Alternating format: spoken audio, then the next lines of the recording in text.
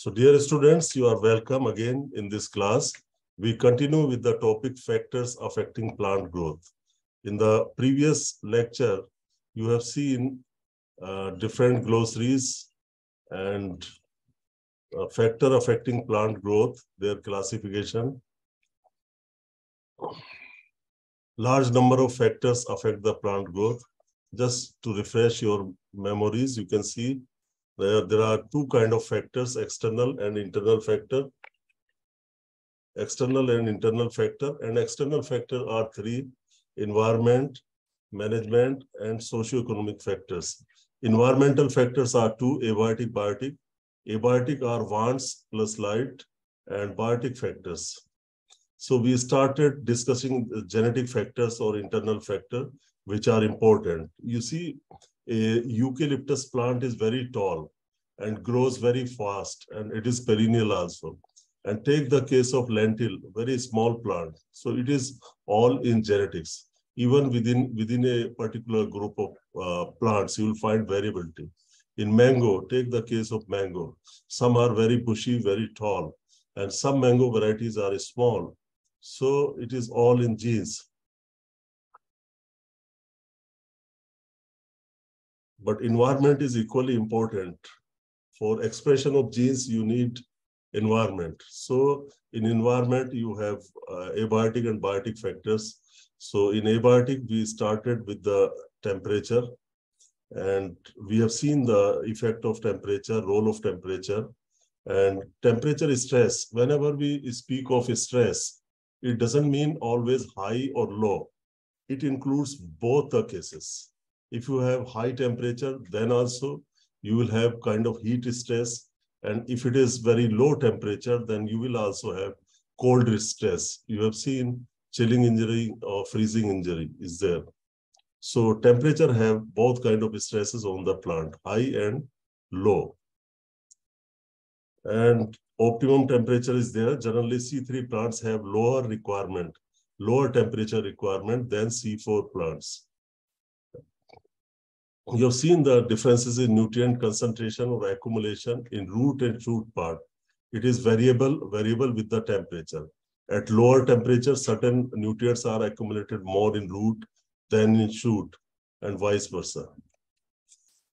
Now, you have also seen that temperature affects the soil pH. During summer, it reduces the pH, and during winter, it increases the pH.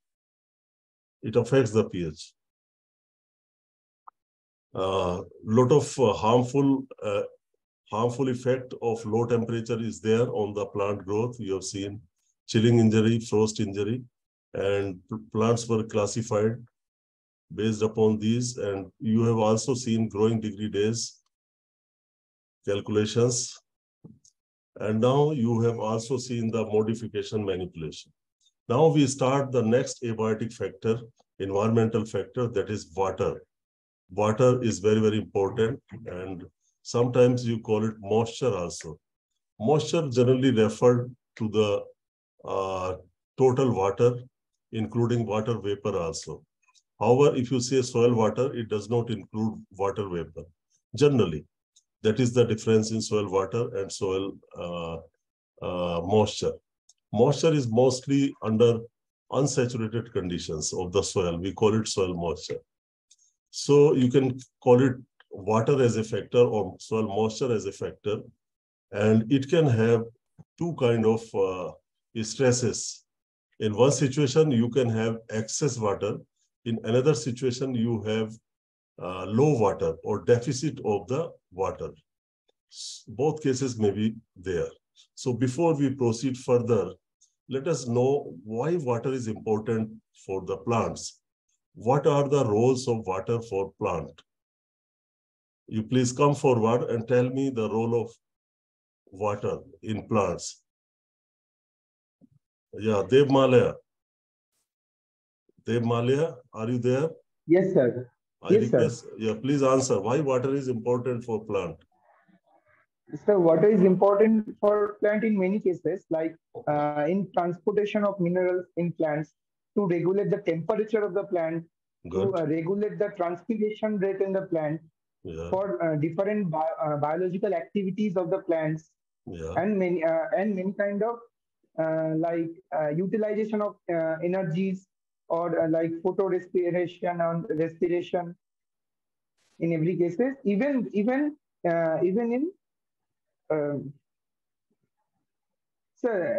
this kind of many cases water is Yeah, important. good, very good, very good. But we can start with protoplasm, you know. Protoplasm is the basis of life, and protoplasm should have water. If it is dehydrated, Yes, sir. if water is taken out from the protoplasm, cell will die. So Yes, sir. basically, it is part of protoplasm. We can start from here.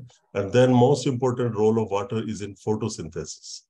Photosynthesis and your transport of minerals, as you said, within the plant system. Water has its role.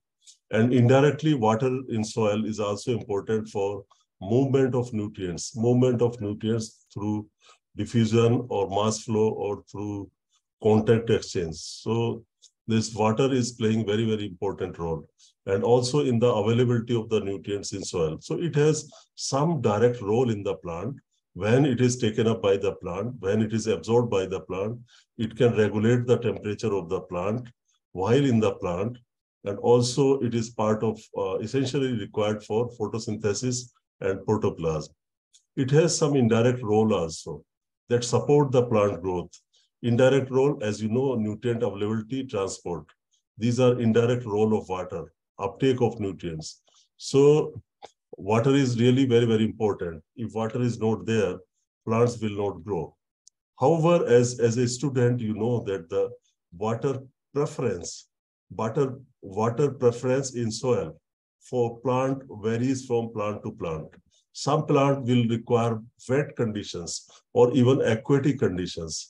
Your rice needs a lot of water. If your soil is full of water, rice is always happy. If you take out water, water stress may be there in rice. So water stress can be faced by rice. Take another example of pulse crops. Pulse crop like mung bean, black gram, your pigeon pea, even soybean. If you put extra water in sorghum, in palm millet, in some other xerophytic plants, if you put some extra water, little extra water, they will die. Most of the plant cannot tolerate water logging. I named them some pulses and many xerophytic or all xerophytic plants, they cannot tolerate excess water. So what happens? Why those plants die? Plants of xerophytic nature or say mesophytic nature, which require moderate quantity of water. Mesophytic plant require moderate quantity of water.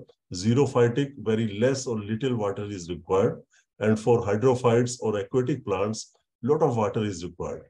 So what will happen if xerophytic plants are in those conditions, if you have water logging or xerophytic, why do they die? They are not able to absorb oxygen, sir. They are not because able to absorb because anaerobic conditions are prevail there. That's why they are not able to get oxygen in enough amount of oxygen for their metabolic activity and so many activities. Correct. So and how this rice survives or many aquatic plants survive in the because they use their parenchymal tissue of their leaf for the oxygen transportation. That's why they are able to survive in that condition. Yeah, parenchyma tissues. Good. So now I hope that many of you could get that why the xerophytic plant cannot survive, because of lack of oxygen. Lack of oxygen, they suffer more. But in rice and aquatic plants, there is some mechanism through which oxygen is transported from the top part, from the shoot to the root. However, roots cannot live. No plant part can live without oxygen. Roots also require oxygen for their activities. Very good. So now we go to the next level, see the role of water or moisture in soil. Water required for life. Life cannot happen without water. If you know the first life on earth, it came in water. Some cyanobacteria or whatsoever was there, or blue-green algae, they first came in water. So water is required for life. Source of hydrogen and oxygen. You know that our body of living things is primarily composed of carbon, hydrogen, oxygen. Carbon in plant is about 40 to 42%, and oxygen is almost same amount, 40 to 42%, and hydrogen is 6 to 8% hydrogen, and some nitrogen and other minerals. So it is fundamentally part of our body, and water contributes for hydrogen and oxygen.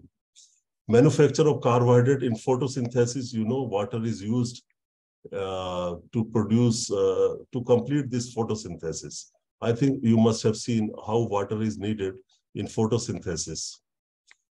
Essentially needed in photosynthesis, maintenance of the hydration of the protoplasm. It is necessary for hydration of the protoplasm, movement of nutrients in soil, nutrients in plants, translocation of manufactured food from, or distribution of food from leaf to other parts, and moderation of temperature. So these are the important role of water in plants' life. Definitely both low and high levels may affect the growth of the plant. As already discussed, moisture stress reduces cell division and enlargement also. If you have excess moisture or excess water, reduces soil aeration. Supply of oxygen available to the root is reduced. With poor aeration, activities of beneficial microbes also reduce, because these microbes also require water, optimum water conditions. Water and the nutrient uptake reduce except rice. And if it is a moisture stress, excess moisture or low moisture deficit. So in moisture deficit, closing of stomata will happen, reduce transpiration therefore, reduce photosynthesis, reduction in cell division and elongation, and finally, this will result in reduced growth and crop yield. So this is also important. Now you see very interesting fact about water. And water has very positive interaction with the nutrients. So nutrient-water interactions are there. They are always there, almost always there. So see here, response to nutrient is moisture dependent. Suppose if you have in dryland conditions or under rain-fed conditions, for the same crop, the nutrient requirement is less. However, in irrigated agriculture, where you have assured water supply, the recommendation of nutrient is high. So irrigation, suppose you have sufficient irrigation under identical conditions even. So you will require more nutrients if your fields or soils can be irrigated. And if irrigation facility is not available, water is not available, then nutrient requirement or nutrient recommendations are lower. So see this case, it is effect of nitrogen fertilization on yield of rapeseed under irrigated and dryland conditions. So just try to understand this picture. This is nutrient-water interaction. So on x-axis, you have applied nitrogen kg per hectare to rapeseed crop, 56, 112, 186, 226. So the nitrogen application rates are increasing on the x-axis. On y-axis, you see the rapeseed yield kg per hectare. See, there are two lines. The first line is for dryland conditions, where there is shortage of water. The rate of application of nutrients is similar under both conditions, but you see the yields are high under irrigated condition. This one is your irrigated condition, and this one is your dryland condition. So you can say nitrogen is same. The only difference is in water supply. If you supply the water, you can harvest up to 2,000 kilogram per hectare of rapeseed. But if you do not have water, the N application is same, then you can get at most 800 kilograms of rapeseed yield. So you can very clearly see here that if you have water supply, sufficient water supply, the response to nitrogen is high. If you have limited water supply, then the response is less. Means 1 kg nitrogen under irrigated condition will give you much higher yield than under dryland conditions. Is this picture clear to all of you? That the response to nutrients is water dependent, means moisture dependent. So under irrigated conditions, you get more response than in dryland conditions. Now see one more interesting, this is not just yield. The quality of the material is also affected by water. Nutrient-water interactions are there, but many times the excess or the under irrigated conditions or excess water supply conditions and excess nutrient supply conditions, the concentration, the percentage concentration of certain nutrients reduces. Here again, this inverse yield nitrogen law is applicable in this case also. If you want more protein, if you want more nitrogen, the biomass yield will be less. And if you have more and more biomass, the concentration of nutrient is low. So here you can see on x-axis, you have available soil water, water availability. If you move from left side to right side, from 5 to 20, then the water supply to the crop is increasing. So this is protein content in grain and soil moisture supply.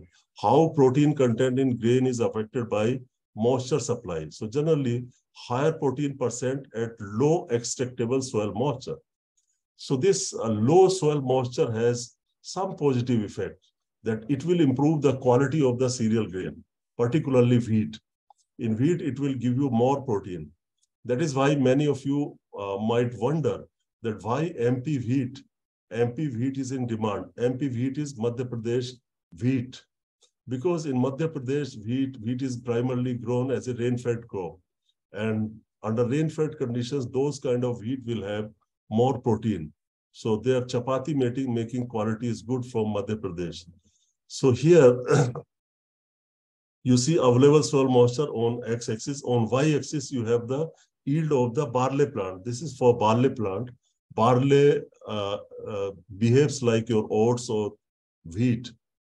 So yield, and then you have 4 nitrogen application rate.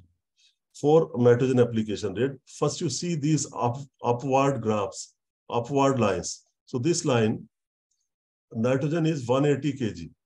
So it is giving you highest yield, 3600 kg per hectare barley yield. If nitrogen is 120, it is giving less yield. Then if nitrogen is 60, it is further less. If it is control, no nitrogen, then the yield is lowest. So this is about the yield. And also you can see the available water supply on x-axis. If you are increasing the available water supply, the yields are increasing at all the levels, even under control condition where you have not applied any nitrogen, the yields are increasing with the increase in available soil water. You see this. So first thing is that higher levels give you higher yields than the lower levels. Second thing is, as you increase the water supply, the yield increases in all the cases, whether it is control 60, 120 or 180 kg nitrogen per hectare. See another interesting fact about the protein. These lines, this is Y2 axis. Y2 axis is protein percentage is 20, 15, 10% protein. So what is happening to the protein? If you apply 180 kg nitrogen, the protein content in the beginning is highest.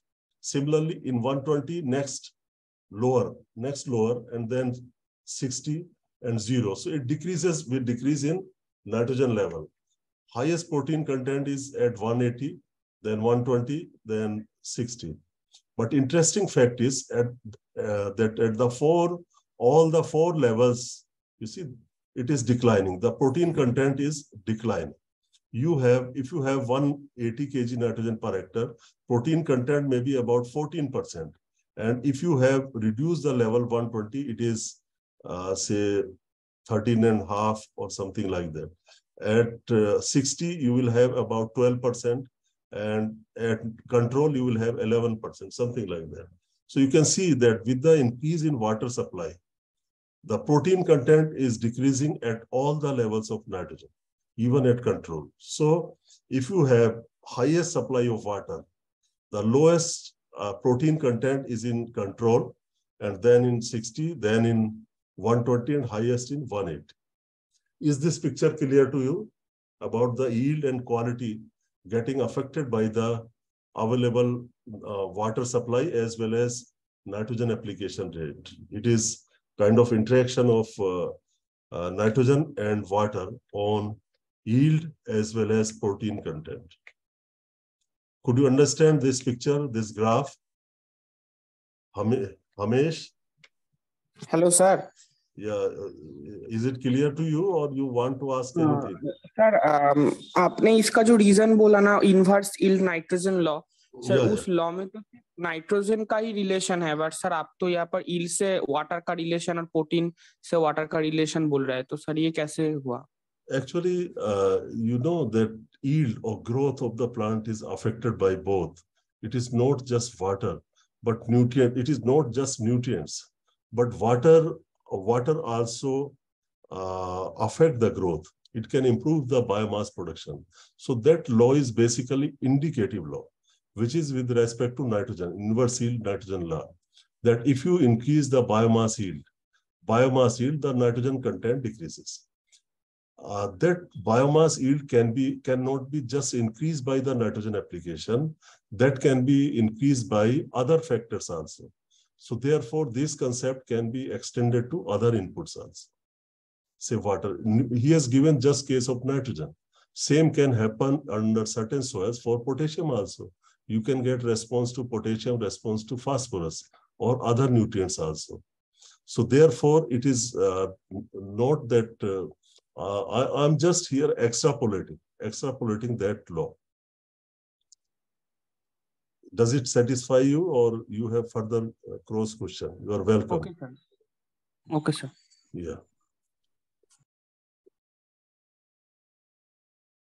Now, water stress and nutrient availability. So, you know, already told you that nutrient move to the plant root through diffusion, mass flow, and then root interception and contact exchange. So high or low water stress, as already told, to flooding, excess water. What happens? Reduced oxygen supply and restricted root growth or root respiration and reduced ion uptake. And furthermore, if you have excess water, then the aerobic microbes or aerobic organism will die and their function will be taken over by anaerobic organisms. So high moisture may induce certain diseases and enhance activity of certain crop pests. It has been reported that certain disease increase will be there.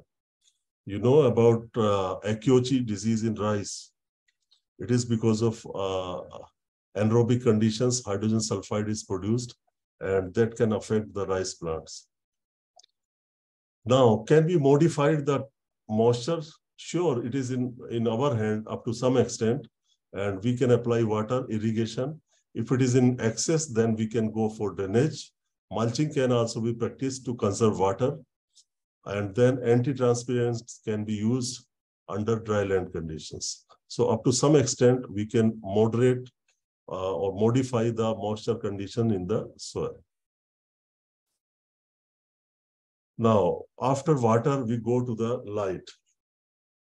So light is definitely ultimate limitation, energy source. It is energy source. Photosynthesis, it is necessary for photosynthesis. I'm not the first person to tell you that light is necessary for photosynthesis. It is always required for photosynthesis. And in this case, there are three important things in light that we need to study: light intensity, light duration, and light quality. Intensity, duration, and quality. There are three aspects of light. And we also know visible spectrum is more important for photosynthesis. And the light intensity and light duration, they are governed by the latitude and latitude of the place as well as climatic conditions. And it establishes the ultimate yield level because light is really very, very important. Its duration, its intensity. So anybody knows about light intensity? What is light intensity? Or what is light actually? What is light and what is light intensity?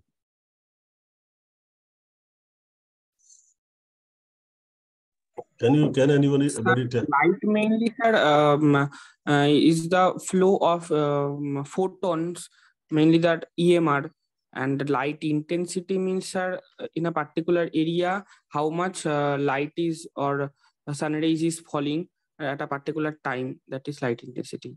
Good. Very good. So it is actually the density, how dense the light is. That is the meaning. Or in other words, you can say that brightness, as the brightness increases, brightness of light increases, the density increases. So intensity is actually brightness of the light. Good.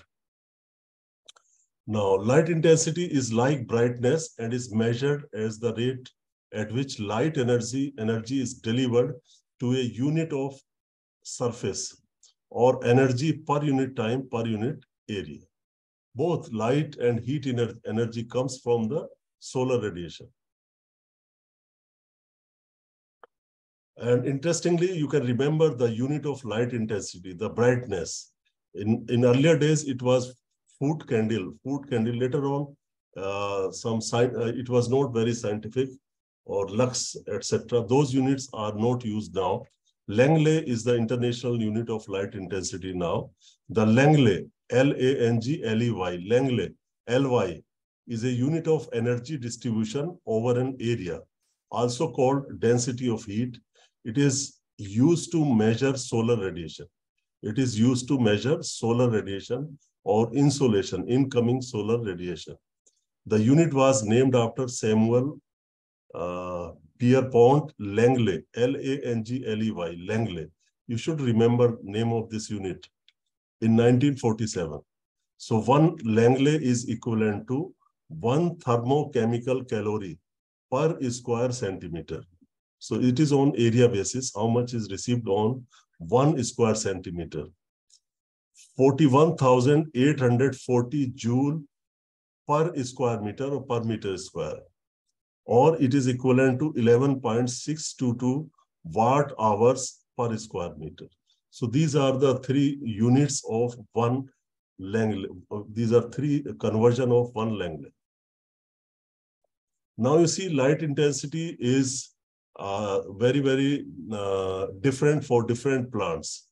Some plant would like to have lower light intensity and some would like to have higher light intensity. Particularly plants under temperate conditions or winter conditions need less light intensity, and plants which grow in subtropical or tropical kind of climates or environment require higher light intensity. Or you can generalize that normally your tropical C4 plants like maize or your sorghum or sugarcane, they require high light intensity, and plants like wheat or say mustard, they require low light intensity. So here you can see on x-axis you have L is the unit, Ly, Langley, Ly per minute. This is per minute. And on y-axis you have rate of photosynthesis. This is milligram CO2 per decimeter square per hour. So on y-axis you have photosynthesis rate, on x-axis you have light intensity. So you can see for maple maybe some temperate plant. So for maple you can see that the best results are obtained when the light intensity is less than 0.5. And if you go on increasing the light intensity further, there is no change. Rather, there may be decline in photosynthesis. Similar behavior is observed in oak. However, for orchard grass, you require more light intensity, higher light intensity. As you are increasing the light intensity up to say 1.4 or 1.3, then this orchard grass is doing well, more photosynthesis. But see the case of maize. Maize, it needs very high light intensity, more light intensity, and it is increasing. You can see it is increasing up to 2 or 1.8 Langley. So the light intensity requirement is different for different plants. Therefore, you have certain shade-loving plants. Plants like turmeric will not prefer high light intensity. It would prefer lower light intensity. There are many perennial grasses which are grown under plantation conditions in Kerala or some other states. Those grasses are shade-loving grasses. means less light intensity is required. However, plants like even rice, it likes to have very high light intensity. High light intensity, the photosynthesis is increased and yield is also increased.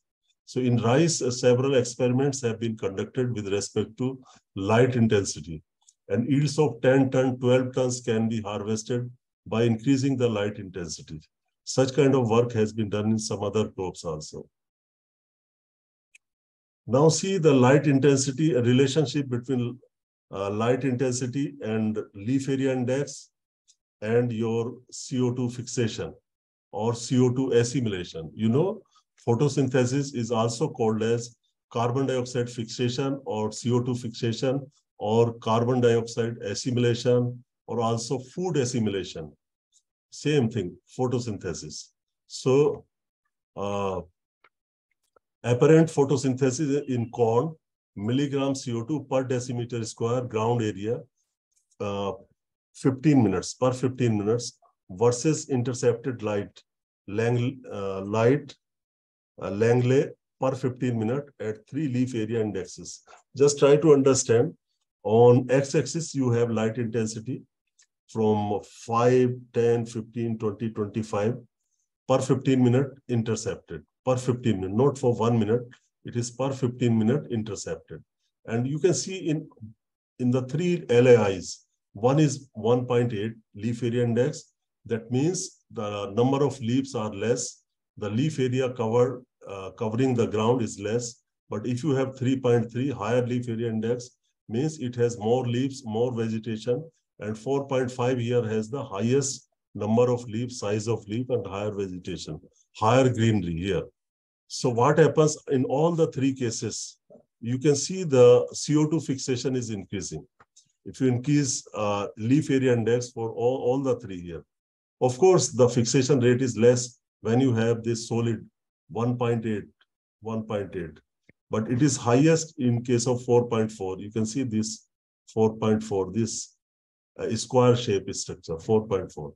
So this picture tells us that as you increase the leaf area index and increasing in light intensity will result in increased photosynthesis. More leaf area index means more leaf area, and you increase the light intensity, the photosynthesis increases.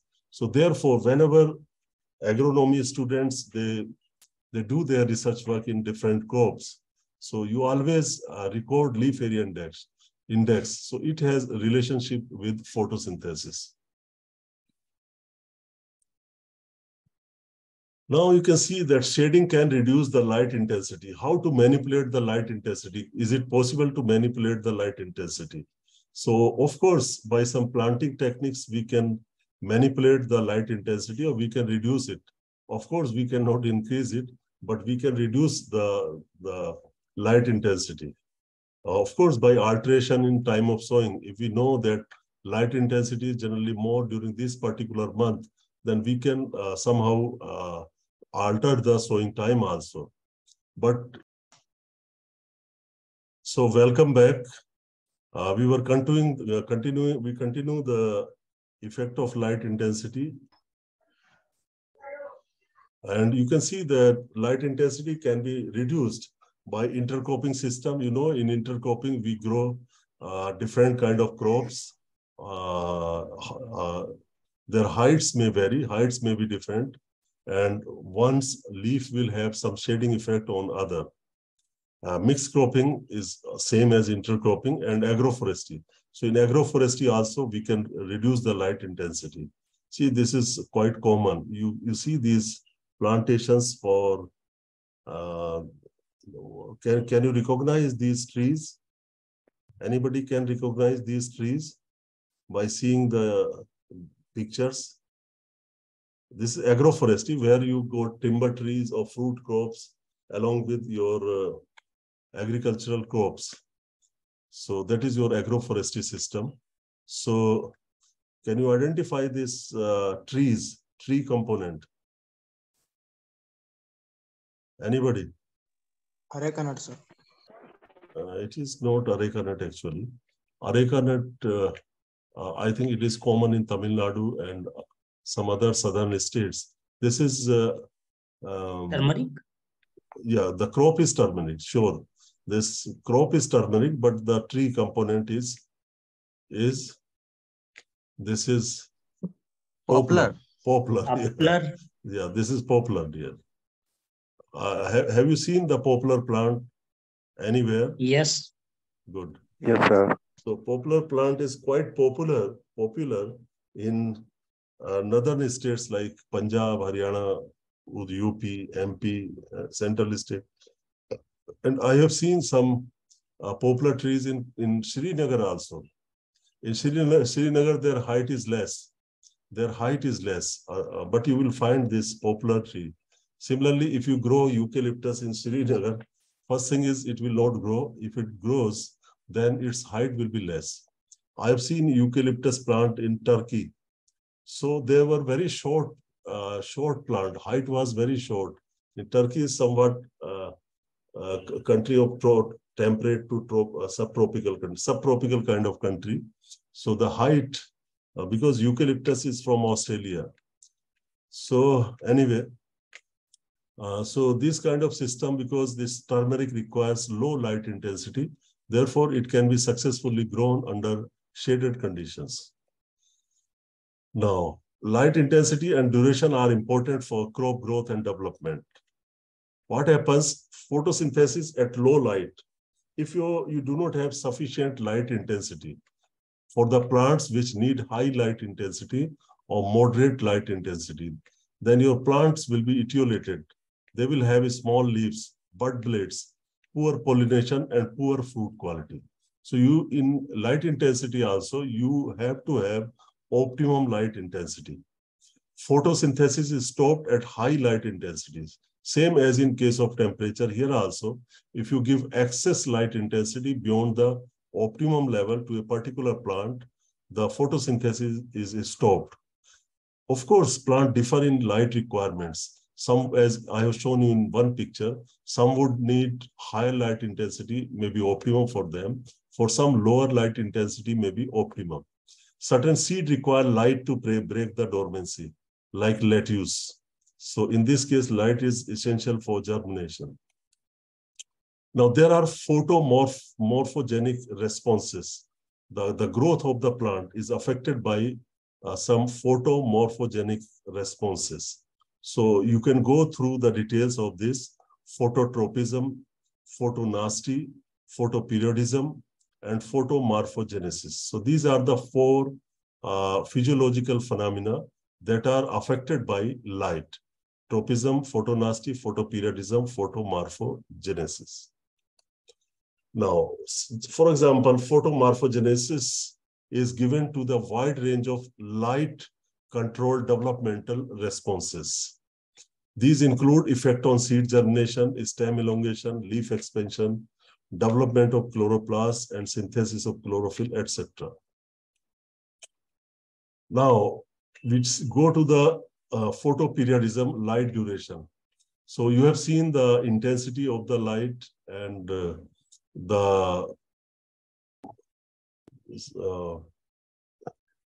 intensity. Now you are seeing the duration of the light. Sorry. Duration of the light, the behavior of the plant in relation to day length. Duration is photoperiodism. Short day plant, long day plant, day neutral plant. I think you know it. What are the differences in short day plant, long day plant? And they are based upon the light duration, particularly for flowering purposes. Similarly, for temperature, I forgot this vernalization is also there. For certain seed, require some cooling period, which is your vernalization, to induce the flowering. Now, light color, similarly, intensity, duration, and light color is also important. You know, there are 7 colors in the light, and in certain colors, you will have more photosynthesis, more growth, but nature is giving us white light. Under open field conditions, you have white light, which have 7 colors, and those colors are going to the crops and assisting in photosynthesis. So under open field conditions, you cannot give the colored light. But under greenhouse conditions, under protected cultivation conditions, up to some extent, you can give the colorful lights to the plants. So, 7 colors are there. So, which color would have highest rate of photosynthesis? Light color. Sir, red. Red or blue? Red. Red and white. Yeah, most of the time it is red color. And if you compare both blue and red, then red is having the most efficient one. But many times, if choice is given, then you can say blue and red.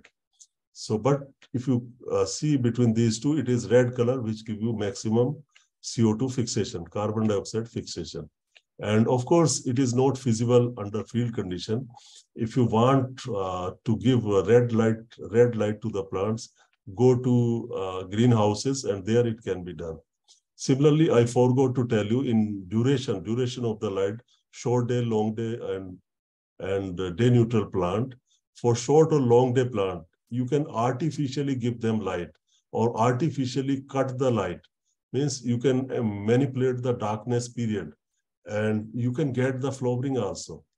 Flowering in off-season by manipulating the darkness and light period. Similarly, here also in case of color, you can increase the photosynthesis by giving red light or blue and red light more to the plants. Now, wind is also a factor affecting the plant growth. So by now you have seen some factors like temperature, water and light. Temperature, water and light. Now wind. Light wind necessary to replenish CO2 near the plant. So wind has both positive and negative impact on the plant growth. Sometimes it can have mixed effect, sometimes it can have mostly negative effect, and sometimes mostly positive effect. So light wind necessary to replenish CO2 near the plant, carries oxygen away from the plant. So exchange of gases, less wind, less evaporation, less water requirement. If you have more wind, more dry conditions, then transpiration is more. Typhoons can be very dangerous. And in India also, in the coastal areas of the country, you can see some typhoons or some, what is the name? Storms. Some storms come and they uproot the trees. So they definitely affect the growth of the plant. Lodging can happen in crops due to heavy winds. Of course, windbreaks can minimize the damage if you have a problem of windy weather. It has dusting affects rate of photosynthesis. Sometimes this wind can carry the dust. In Rajasthan, some student might be knowing, during certain period of the year, in certain months, some dust storm come to even up to Delhi. I have seen dust storm coming from Rajasthan to Delhi. It is quite common in some Arabic countries, this dust storm. Those who watch cricket matches can find sometimes matches stop because of dust storm if they are organized in this Saudi Arabia or UAE. So this dusting can affect photosynthesis because dust can come to the leaves and it will cover the leaf surface. May blow away or bring pests and diseases. This is both positive and negative. So it can bring some useful insect pests, useful insect or friendly insect near the plant, or it can take away the friendly and bring the problem causing pests and disease. So it has both kind of influences. May interfere with the farm operations like spraying, etc. May aid in pollination. So it is necessary for pollination in certain crops. So you can see that wind as a factor affecting plant growth has mixed response. Composition of atmosphere. Composition of atmosphere, atmosphere contains a variety of gases. Particularly here we are dealing with carbon dioxide, which is necessary for photosynthesis. And some reports suggest worldwide that the biomass production is increasing in the world, mainly because of increased level of carbon dioxide. On the one hand, we are cursing carbon dioxide, that it is responsible for, as a greenhouse gas, responsible for global warming. But on the other hand, people claim that it is increasing the greenery in the world, particularly because rising temperature can be a limitation under temperate conditions. So there certain plants can be adapted, can grow by receiving warmer climate, and their photosynthesis efficiency improves. But overall, people have done many experiments that what should be the maximum level of CO2 at which you will have maximum photosynthesis. So most people say that it is up to 1000 ppm. Normally now it may be 360, 370 ppm in our atmosphere. But if you take it to 1000 ppm, then it increases. If you keep the respiration constant and other things constant, and just consider the photosynthesis at a time, then up to 1000 ppm, people have found the increased photosynthesis. Reduction in growth at 3000 ppm and 5000 means if you take it further to 3000 or 5000 ppm, there will be adverse effect on the growth. In the atmosphere, you get certain toxic substances also. Acid rain can be there. This acid rain can affect the plant growth adversely. You can have ozone and some other toxic material that can reduce the plant growth. Now, friends, we have covered the environmental factors, external factors, and now abiotic factors. Now we are seeing the biotic factors. So I'm not going into the much details of these biotic factors. As you know, that weeds, they will compete for nutrients, water, space, and light. For 4 resources, they will compete with the crop plant, and they will surely reduce the growth. Similarly, insect pests, they feed on the crop, and they damage the crop and reduce the growth or reduce the production of the biomass. Diseases, similarly, disease or nematodes, viruses, they can also adversely affect the growth of the crop. And certain domestic and wild animals, they can also damage the crops, and many wild animals, you must be knowing blue bull or nilgai, etc. So these biotic factors are important. And interestingly, they have lot of interactions or competition through their association. When they come in contact with each other, they have variety of associations. For example, insect pests. These certain insects may not always be harmful. You can find some friendly insects also. Rhizobium legume symbiosis. There are many examples. And some plants or some biotic factor interact through allelopathy. By releasing certain chemicals into the environment, they interact with each other. Now, friends, you have seen that there are 4 major factors. One was related in the external factors. You have environmental factor, management factor, socioeconomic factors. Now you see management factors. In all the crop management practices, what we do in agronomy, I already taught you principles of crop production. All the practices of crop production, I would say, practices of crop production will affect the growth of the plant. Land preparation and tillage. Tillage influences, because if you do not do tillage, proper tillage, as per the old convention, then your growth will not be good. Now people say that your growth is better under zero tillage conditions and so on. So different opinions, different places. You cannot, one shoe cannot fit all sizes, you know. So this zero tillage may be good, but it may not be good under every soil condition, climatic condition, and crop conditions. Soil, climate, and crop conditions, the zero tillage may not be perfect answer. Similarly, your selection of a variety, as already discussed, this is also a management subject. Of course, it is coming under genetic factors, but here selections are made by the farmers. Seed quality, seed treatment, seed rate, nutrient management, all these agronomic factors or cultural factors will affect the growth. Disease, insect, and weed management. Here it is management. crop rotations, soil erosion, soil organic matter, all these factors or management practices will affect the growth. Some socio-economic factors are also there that can affect the growth of the plant. Lack of availability of input, seeds, fertilizer, pesticides. So definitely you know that the quality seeds are important, and you need at least some quantity of fertilizers and pesticide to grow the crops. And you have already seen in the management factors, you need good seed, you need good nutrients and some pesticides. So main thing is availability. So lack of availability is there. So if you are watching news regularly, you will find that many times during the sowing time of the crops, farmers would stand in long queues to buy fertilizers. They are standing in rows to buy fertilizer, and they are fighting. Many police cases are there. So black marketing is also done in case of fertilizer.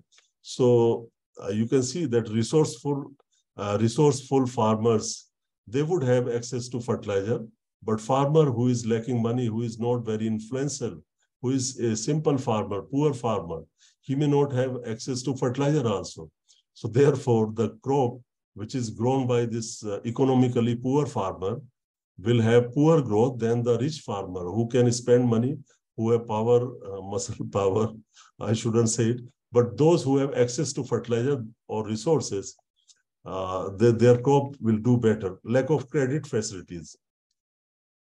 All farmers may not get credit from some organized sector. Most of the farmers, they get credit from unorganized sectors where they charge a lot of interest. So surely we say that the number of schemes are there for farmers. KCC, Kisan Credit Card, is there. Government farmers can borrow some money. But again, problem comes here also. Inadequate information on prices of inputs and produce. Marketing problem is also there. Poor marketing system, land holding size, smaller land holding size is there. Education background, farmers are not educated. So if you have two kind of farmers, those who are educated can do better. The crops grown by them can have better growth than the farmers who are less educated in general. I'm not saying this is universal. Economic condition of the farmers. So this finishes this topic. I think we are well in time. Now we have enough time for discussion. Your reactions, comments.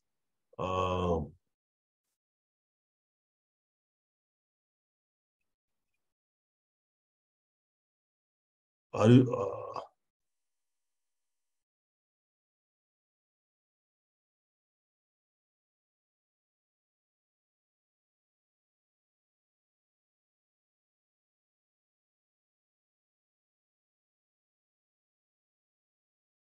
So are you there? Hello? Yes, sir. Okay, you are very quiet. I was thinking that you are not there in the class. Anyway, so if you have anything in your mind, anything related to factors affecting plant growth or principles of crop production, anything in your mind, you can discuss now.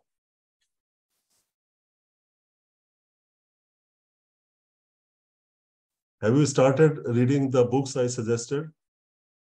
One is by Tisdale or Havlin, Soil Fertility and Fertilizers. And one is by Brady, or you can say Weil and Brady, WEIL, Nature and Properties of Soils.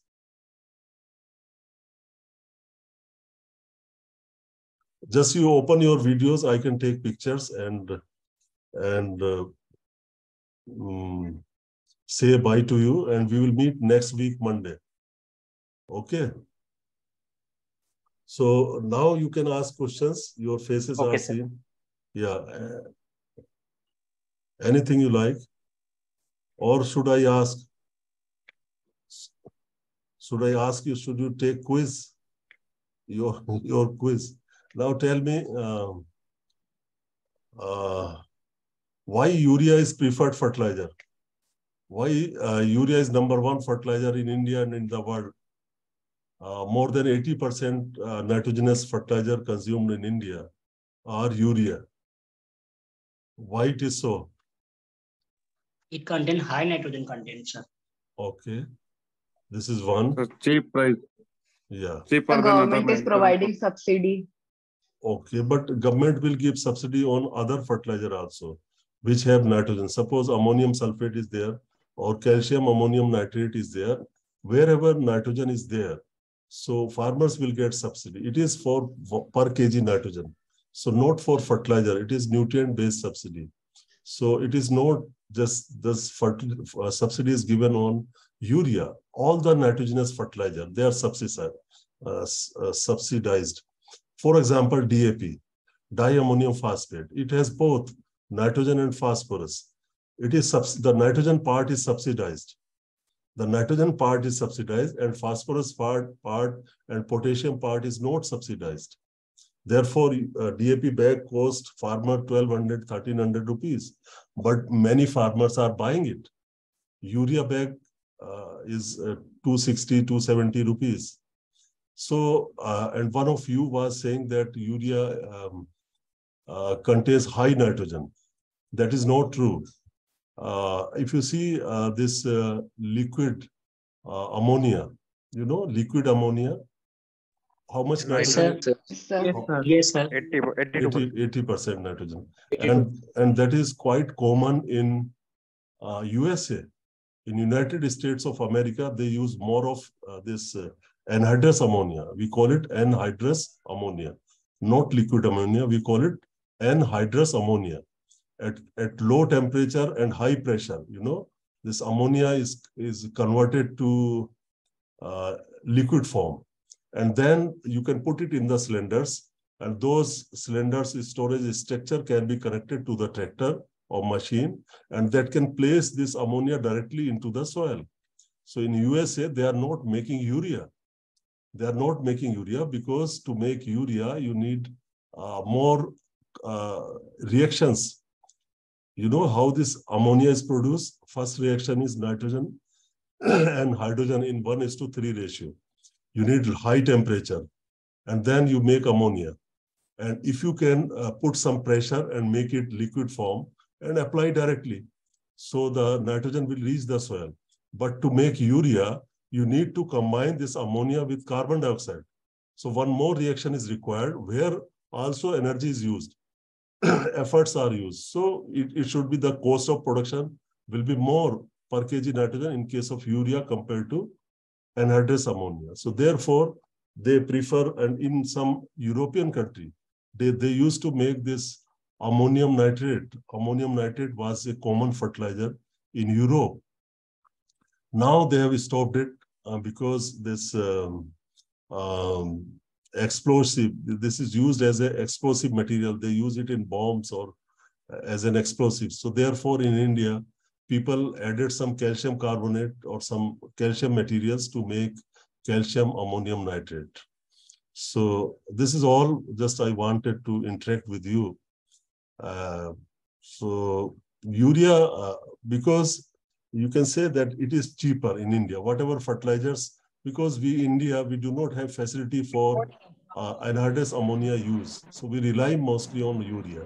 So the answer should be that it is the cheapest source of nitrogen, cheaper source of nitrogen. Is easy in apply, easy in, one time I asked a student why urea is preferred source of, so he replied that it is white in color, it looks nice. So anyway, thank you very much. I should end it here. Just let me take your attendance.